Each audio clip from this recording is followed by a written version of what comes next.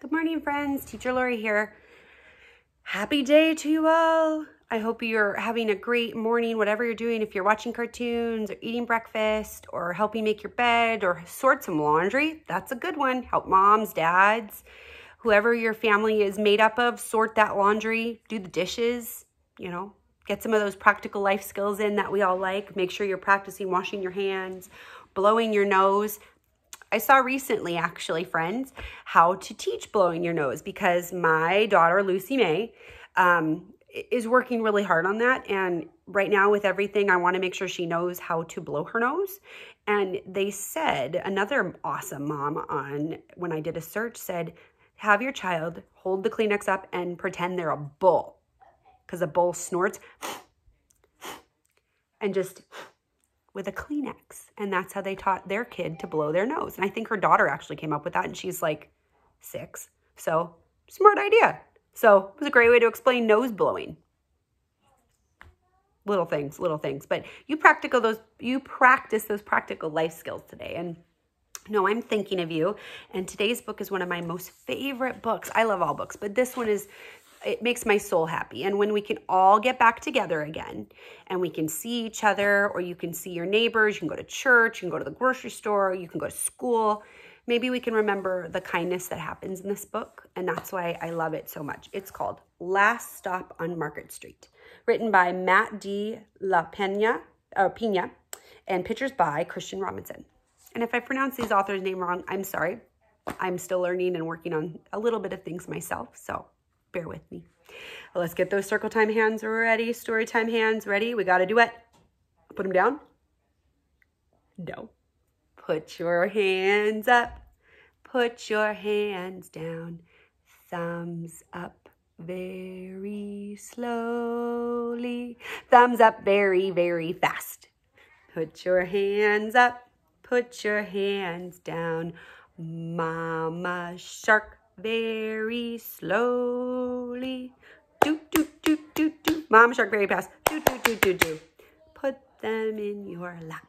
So I'm going to read this kind of slow today because I just really love the words in this book and the message that this book is telling us about how to be kind and be helpful to everybody in our community and in our neighborhoods. As Mr. Rogers says, it's a beautiful day in our neighborhood, regardless of what kind of neighborhood you're in. This is a great book. So use your good listening ears and let's get ready. CJ pushed through the church doors and skipped down the steps. The outside air smelled like freedom, but it also smelled like rain, which wrinkled CJ's shirt and dripped down his nose. What does the air smell like to you today? Be mindful of that when you go outside. Take a deep breath in. What does it smell to you? In this book, it smelled of rain and freedom. He ducked under his Nana's umbrella, saying, "How come we gotta wait for the bus in all this wet?" "Trees get thirsty too," as Nana told him. "Don't you see that big one drinking through a straw?" CJ looked for a long time, but he never saw a straw.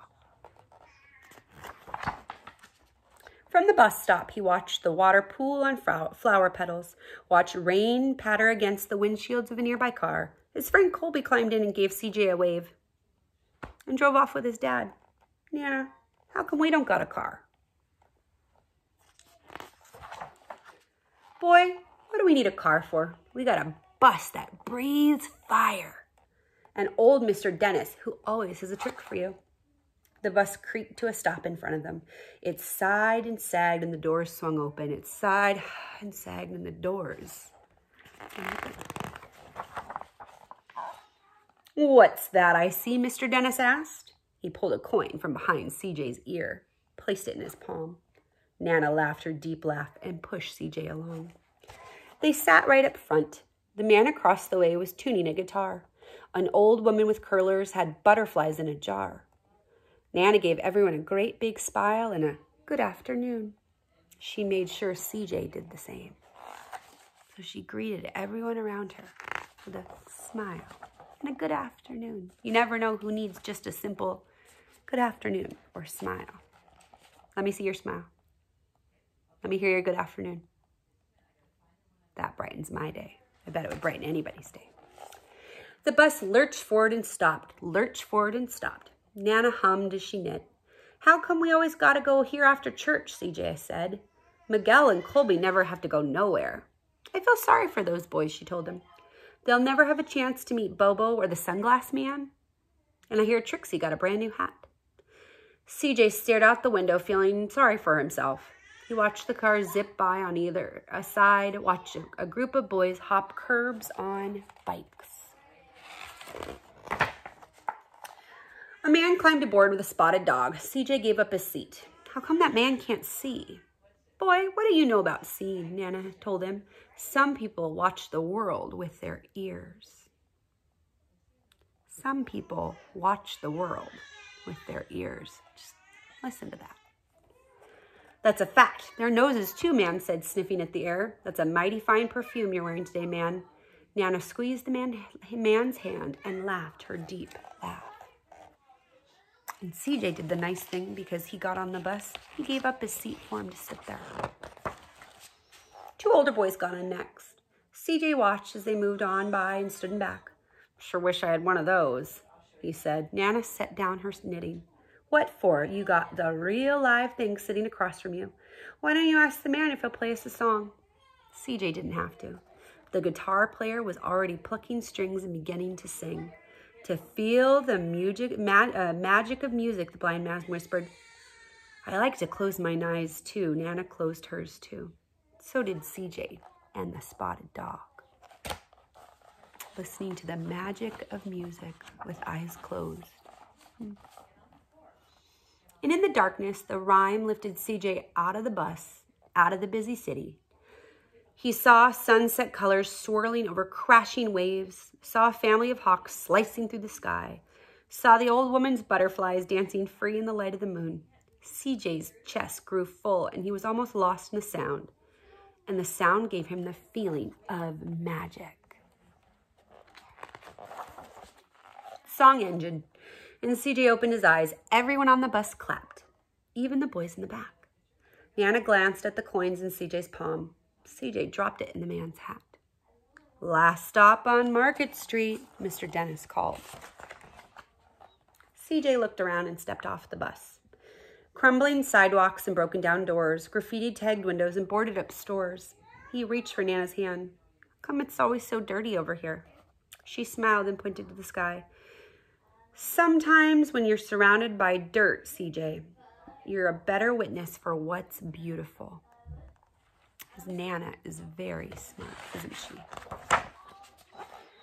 CJ saw the perfect rainbow arching over their soup kitchen. He wondered how his Nana always found beautiful where he never thought to look.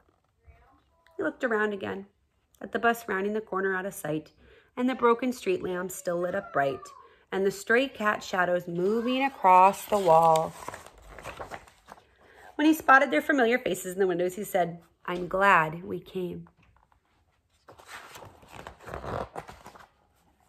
He thought his Nana might laugh, her deep laugh, but she didn't. She patted him on the head and told him, me too, CJ. Now come on. And then they're waiting for the bus again. So they took the bus and went and served others a meal that needed some food. What can we do today to serve kindness for others in the comforts of our own home? Think about that. Could we call? Could we wave out the window as people are walking? Could you take a piece of sidewalk chalk and maybe draw hearts or smiley faces all the way down your street and up? Maybe brighten the day of somebody around you, whoever's in your home with you. How about you? These are good thoughts. Thank you for listening to that story with me today. It's one of my favorites. Okay, let's catch our bumbles. Bzzz. Let's get ready to let him go. Bringing home a baby bumblebee. Won't my mommy be so proud of me? Bringing home a baby bumblebee. It stung me. Talking to my baby bumblebee. Won't my mommy be so proud of me? I'm talking to my baby bumblebee. They said, you're right. I'm sorry. Can I help you? Do you need an ice pack? Do you need a hug? Will you be my friend? Lots of things. I let go of my baby bumblebee. Won't my mommy be so proud of me? I let go of my baby bumblebee. They're happy to be free. Thanks for letting your bees go with me this morning.